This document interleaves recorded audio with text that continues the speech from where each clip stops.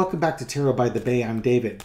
Okay, Lindsey Graham was on an interview, NBC interview, where he said, if there was a smoking gun, I think we'd be talking about it with regards to his views on the Biden impeachment. What's interesting is that over the summer, when he was on Fox News, he said, when it comes to Donald Trump, there are no rules. Destroy him. Destroy his family. But when it comes to Hunter Biden and Joe Biden, they get away with almost everything. If you want to change that, we better win in 2024. Okay. He seems to have a change of heart. Well, that can't go unchallenged now, can it? Fortunately, Marjorie Taylor Greene was there to save the day. So at a Sunday night speech at a conference for conservative youth, a group called Turning Point USA, how can Lindsey Graham in Washington, D.C. on Meet the Press say he hasn't seen a smoking gun of evidence, that he doesn't think we've produced enough evidence to impeach Joe Biden? Then she asked the crowd if they supported Biden's impeachment, which of course you can imagine a bunch of young conservatives hooping and hollering. She said, well, I think somebody else better run for senator in South Carolina. Well, you know, because we all know Marjorie Taylor Greene's one of the most thoughtful and strategic people with her finger on the pulse of the United States and American values. Okay, the kids are fighting. And this is how evil works. It consumes itself. All right, energy around Lindsey Graham and his statement about no smoking gun. Looks like Lindsey's on the truth trail for a little bit here before, you know, he gets reminded that there's a bunch of compromise on him, and then he twists himself into a pretzel and says that Joe Biden should be impeached. We'll see how long that takes. But what's the energy around Lindsey's statement here? Queen of Pentacles. Honestly, I think that, you know, finding a smoking gun on Hunter Biden linking to Joe Biden would be, you know, an amazing gift to fall into the lap of the Republican Party coming into the 2024 presidential election. He would love to see it, but I think he understands that saying you've got this, and then when you have to produce the evidence, it's not there, it could be extremely detrimental.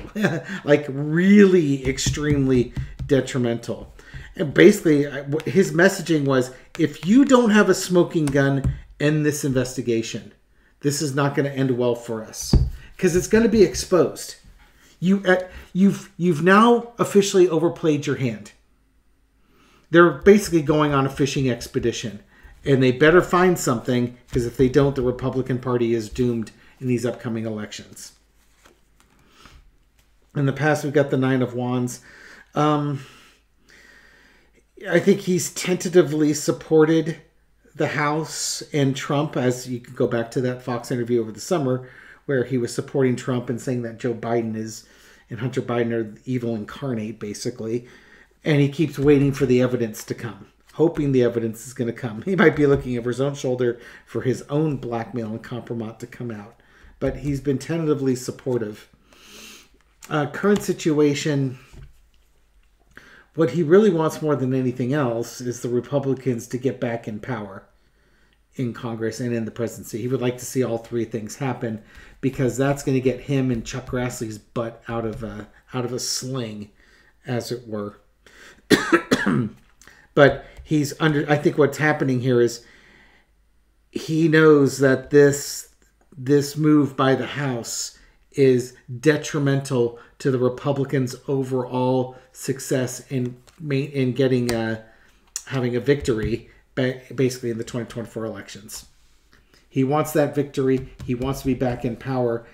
If they're going to do this impeachment inquiry, they need to have the evidence. Yeah. If you got the evidence, you can hold the impeachment trial and impeach him. But what he gets back, instead of evidence, he gets attitude. he gets attitude from the Marjorie Taylor Greenes of this world. Look at all this evidence look at all these things I have behind me. You know, just because I don't have evidence doesn't mean I don't have credentials. Look at my conservative. Look at my MAGA cred behind me. Yeah, this is kind of like the trust me bro card when it comes to evidence in a trial. The outcome is the 6 of coins. They're going in talking a big scandal, and I think they're going to come out with pennies. They're coming out with pennies on the dollars. I don't think they're going to find anything. If they find something, it's so pathetic that it's laughable.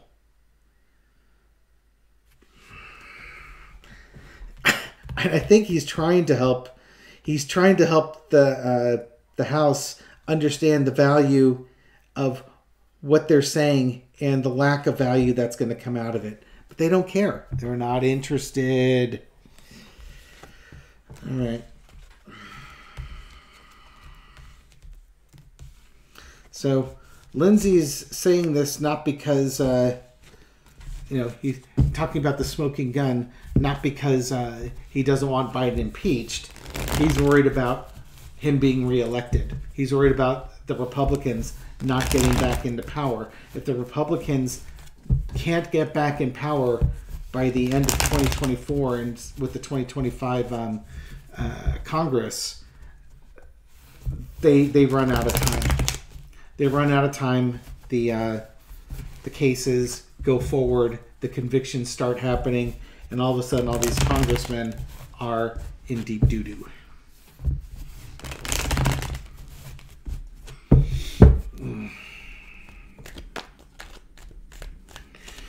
I'm curious.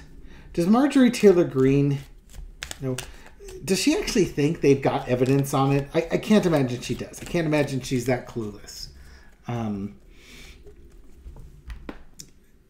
That she's saying it just to say it. But what is, does Marjorie Taylor Greene really understand they don't have anything? What's kind of her vibe with this whole investigation? I don't think it's the victory card. This is the look at me, I'm doing something card. Pay attention to me. Oh, I'm gonna be. I'm so pro-Trump, it's ridiculous. She's tied herself to Trump, and if he rides to victory, so will she. I still don't think she's going to be the VP, but she wants to be the VP. Yeah, but this is kind of like it's all or nothing. She's all or nothing in with Trump at this point. Her whole political career, her whole financial future links to being with Trump. So you've got to keep putting yourself out there so that you can push forward whatever agenda that you want, because she has nothing of substance to offer underneath it. This is basically her gift to America, is her social media, her paying attention to her is what brings her joy. She finally gets some attention here. And yeah, Marjorie Taylor Greene does really seem like it's a her way or the highway type thing. She's not going to compromise on anything. Social media. In the past, we've got the 8 of Wands. Social media. Getting out there, getting those social media clicks, getting camera time, being on Fox News, we're discussing her now. This is just what she's all about. There's no substance. It's all social media clicks. Current situation is temperance.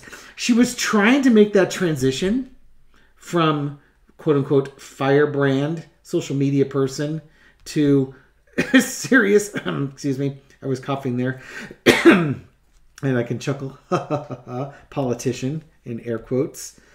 And, McCarthy getting kicked out kind of killed that angle of it. She wanted to be vice president. Maybe she's still trying to vie for that. Just so Trump, she's super loyal and super effective. So she continues going out with her messages. She has very little to offer the people of the United States. And where I had my previous reading with Liz Cheney. Liz Cheney keeps control of her emotions. Marjorie Taylor Greene doesn't. When you want to be a social media person and be looked at, the whole point is to be out of control of your emotions, to be angry and outraged all the time. That's why her message has so little value, because it's all emotional based. There's no strategy behind it. The temperance would be about strategy and planning forward and, steps at a time, but she's not like that. Outcome, Two of Swords. Whether or not this Biden investigation comes with anything, she'll burn that bridge when she gets to it. Right now, great. If it comes up with something, she's going to drive it all the way home. If there's nothing there, she'll talk about something else. She'll find something else to complain about, because that's her version of America.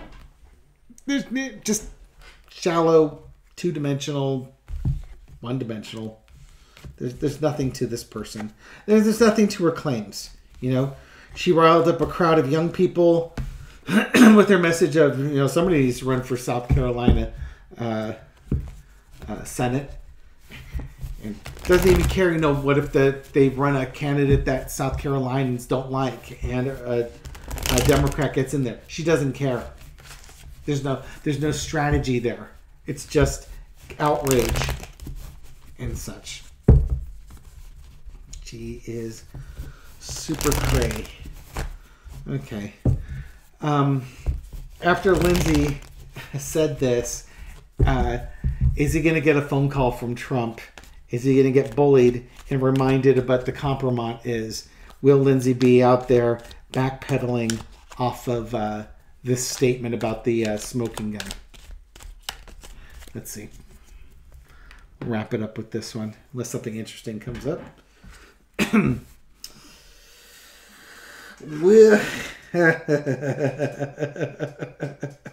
I think, Lindsey's trying to take it down a notch to go from troubled waters to the calm shore. But I think what's going to happen, I think he's going to get a call from Trump, and he's going to have to appease. He's going to have to appease the former president. He's going to get a call. He's going to get reminded about the dark things that Lindsey's done in the past, and the agreements that they had. Lindsey's going to get a phone call. Ace of Swords. Every once in a while, Lindsey gets all uppity and he gets on his high horse and he seems like he's, got some morals and some convictions and he's going to drive a point home. And after he does that, then, he drinks a little bit and starts maybe thinking that his life's going to be okay and he's going to ride this thing out. And the dark things that are on there, he can just, those will get buried and he's going to be okay. And maybe nobody will talk about the stuff that he's done before. But here's the thing. If he starts drinking, he loses control of his emotion. We've seen the sloppy interviews and the pictures of him crying and begging for money for Donald Trump. But only if they sent it through Lindsey's pack. Oh, God.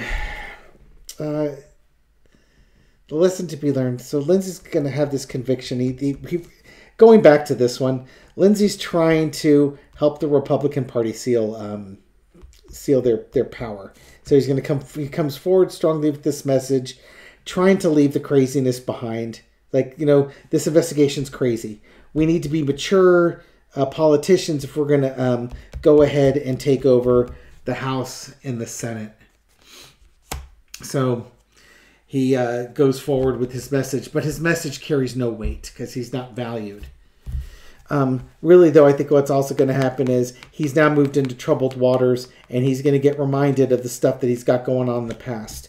They've got a sword to his throat. They have him hostage, basically.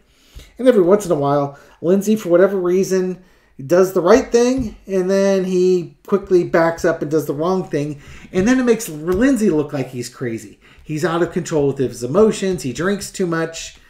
And,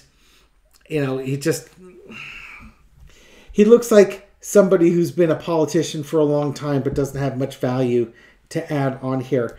I think Trump's going to give him a call and Lindsey's going to have to get back onto the election was stolen by the Biden crime family narrative, because he's beholden to Trump and whatever compromise Trump has on him. So let's put a pin in this one. This will be interesting to see if Lindsey backs off on his comments that he made regarding the smoking gun for the Biden impeachment, because he's already flip-flopped once on this one. So I'm sure Trump's not going to be happy to hear Lindsey out there running his mouth saying that Biden's not guilty and that they don't have a smoking gun, because that goes against the narrative that Trump wants. All right? So that's my reading on this one. Good luck, Lindsey. You're going to need it. Thank you for watching this video and supporting my channel. I appreciate it. Thank you for all the things you do to feed the YouTube algorithm, like likes and shares and everything like that, so my video makes it out to a wider audience. To new viewers and first-time viewers to the channel, welcome to the channel. Glad you found us. Hope you found this reading insightful, and I'll catch you on the next one. Take care.